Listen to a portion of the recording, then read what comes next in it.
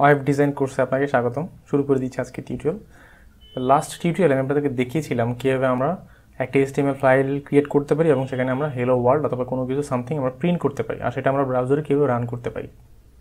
ওকে, যদি কেউ একদম বিগিনার হন, এই জিনিসটা আপনি না জানেন, তাহলে আমি স্ট্রংলি রিকমেন্ড করবো প্রিভিয়াস টিউটোরিয়ালটা একটু দেখে নেবেন, তাহলে আপনার বুঝতে সুবিধা হবে। তো আজকে আমরা কোড এডিটর নিয়ে আলোচনা করব।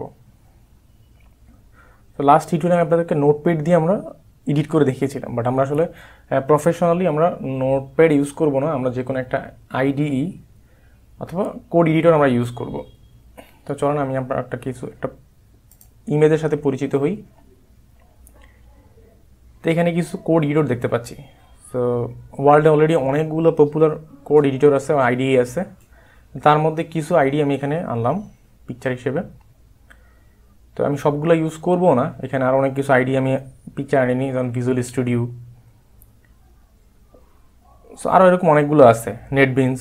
তো সেই সব আমি এখানে ইনক্লুড করিনি, জাস্ট HTML এর জন্য।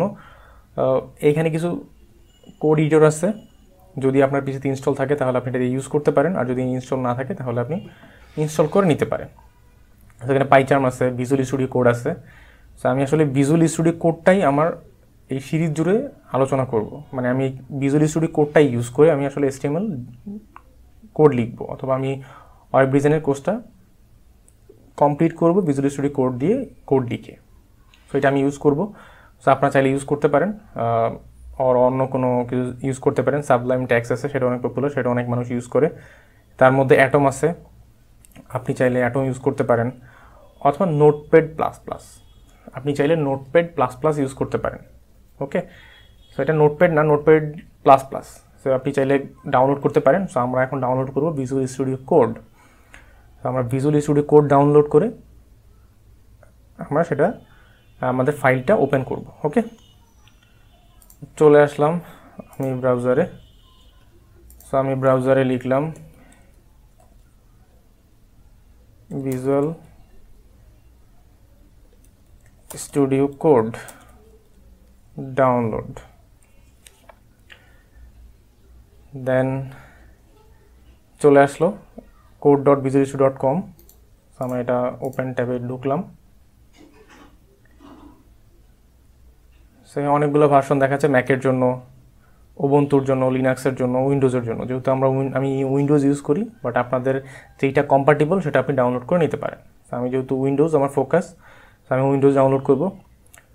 আমার পিসিটা আসলে 64 বিট অথবা 32 বিট, সেটার উপর বেস করে আপনি অ্যাপ্লিকেশন ডাউনলোড করবেন। ওকে,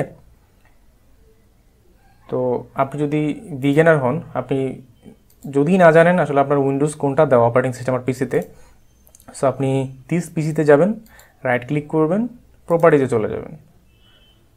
সো প্রপার্টিজে গেলে আপনি দেখতে পারবেন আপনার উইন্ডোজটা আসলে কত বিটের। দেখেন এখানে আমি দেখতে পাচ্ছি system type 64 bit operating system. ওকে, তার মানে আমার অ্যাপ্লিকেশন ডাউনলোড করতে হবে 64 বিট অপারেটিং সিস্টেমের। ফাইন, তো আমি এখানে চলে আসলাম। আবার আমি 64 বিটের জন্য ডাউনলোড করব। ওকে, তো আমি এখানে যে 64 বিট আছে সেখানে ক্লিক করলাম। দেন আমার যেই কোড এডিটর VS কোড, এটা ডাউনলোড হচ্ছে। তো ডাউনলোড হওয়ার পর আমরা যেটা সিম্পলি ইনস্টল করব। ওকে, আমাদের কোড এডিটরটা ডাউনলোড হয়ে গেল। তো এই এক্সিটা আমি আসলে ইনস্টল করব আমার পিসিতে। জাস্ট সিম্পলি এখানে ডাবল ক্লিক করব।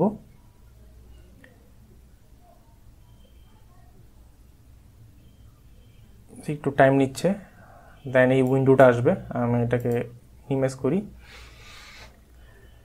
ফাইন, সো এখানে যা আছে ওদের টার্মস অ্যান্ড কন্ডিশন আপনি চাইলে ভালোভাবে পড়ে নেবেন কী কী বলছে। সো আই অ্যাকসেপ্ট, আমি সব ওদের টার্মস অ্যান্ড কন্ডিশন অ্যাকসেপ্ট করলাম। দেন নেক্সট, এখানে যা আছে তাই।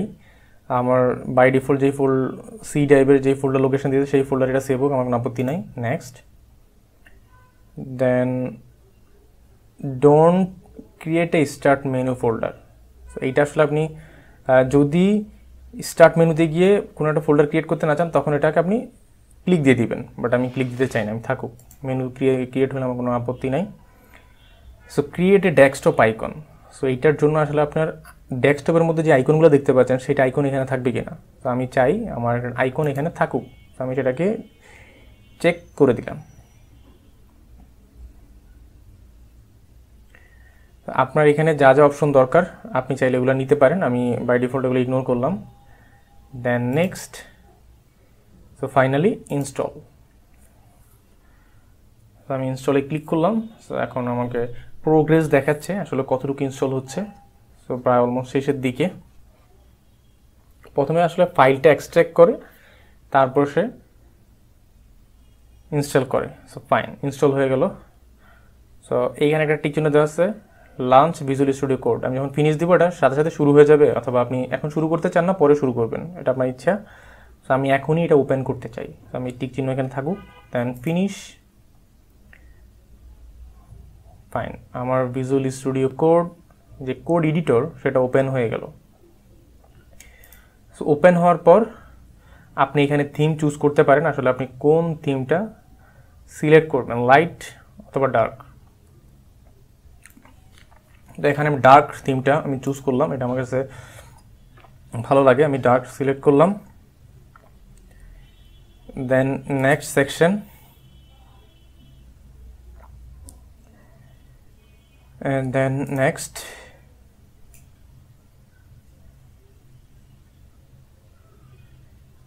এইখানে চাইলে আপনি এটা নিতে পারেন স্পেলিট এডিটর। আপনি একটা এডিটরকে আসলে স্পেলিট দুই ভাগে কাজ করবেন কিনা, যদি স্পেলিট নিতে চান নিতে পারেন, অথবা পরবর্তীতে আপনারা সেটা করতে পারেন। ওকে, আমি মার্ক ডান দিয়ে দিলাম। আপনাদের যদি কখনো গিট দরকার হয় সেটাও নিতে পারেন। সো আমি গিট নিয়ে পরবর্তীতে আলোচনা করব, এই টিউটোরিয়াল আমি ইগনোর করলাম। মার্ক ডান। সো আমি মার্ক ডান দিয়ে দিলাম। সো আমি এখানে দেখতে পাচ্ছি আমার কোড এডিটর অলরেডি এখানে দেখতে পাচ্ছি। তো এখানে অনেকগুলো অপশন আছে, ওপেন ফাইল, নিউ ফাইল, আপনি নিউ ফাইল ক্রিয়েট করতে পারেন, ওপেন ফাইল করতে পারেন। যেহেতু আমাদের ফাইল অলরেডি ক্রিয়েট করা সেটা আমি ওপেন করব, এখানে ওপেন ফাইল দিলাম। সো আমার ডে ওয়ানের মধ্যে HTML এই ফাইলটা ওপেন করতে চাই। ওকে, সো ওপেন,